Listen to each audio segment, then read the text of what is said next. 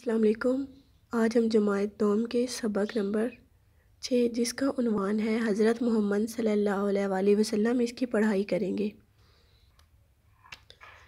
ہمارے پیارے نبی حضرت محمد صلی اللہ علیہ وآلہ وسلم پیر کے دن 12 ربیع الاول کو عرب کے شہر مکہ مکرمہ میں پیدا ہوئے۔ آپ صلی اللہ علیہ وآلہ وسلم کے قبیلے کا نام قریش تھا۔ آپ صلی اللہ علیہ وآلہ وسلم کے والد کا نام حضرت عبداللہ اور والدہ کا نام حضرت آمنہ تھا۔ آپ صلی اللہ علیہ وآلہ وسلم کی والدہ نے آپ صلی اللہ علیہ وآلہ وسلم کا نام احمد رکھا۔ آپ صلی اللہ علیہ وآلہ وسلم نے آپ صلی اللہ علیہ وآلہ وسلم کا نام محمد رکھا۔ محمد کا معنی ہے جس کی سب سے زیادہ تعریف کی جائے۔ آپ صلی اللہ علیہ وآلہ وسلم کے والد آپ صلی اللہ علیہ وآلہ وسلم کی پیدائش سے چند ماہ پہلے ہی وفات پا گئے تھے۔ عرب میں یہ رواج تھا کہ وہ بچوں کو کم عمری میں ہی گاؤں بھیج دیتے تھے۔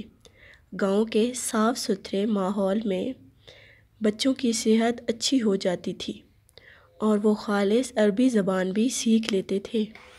آپ صلی اللہ علیہ وآلہ وسلم کو بھی حضرت حلیمہ سعدیہ کے ساتھ ان کے گاؤں بھیج دیا گیا۔ حضرت محمد صلی اللہ علیہ وآلہ وسلم حضرت حلیمہ سعدیہ رضی اللہ تعالیٰ عنہا کے پاس 4 سال رہے۔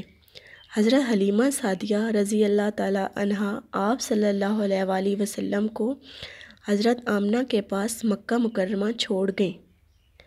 جب حضرت محمد صلی اللہ علیہ وآلہ وسلم 6 سال کے ہوئے تو حضرت آمنہ آپ صلی اللہ علیہ وآلہ وسلم کو ساتھ لے کر اپنے رشتہ داروں کو ملنے کے لیے مدینہ منورہ گئیں۔ آپ تقریباً وہاں 1 ماہ ٹھہریں۔ مدینہ منورہ واپسی پر حضرت آمنہ بیمار ہو گئیں اور ابوا کے مقام پر وفات پا گئیں۔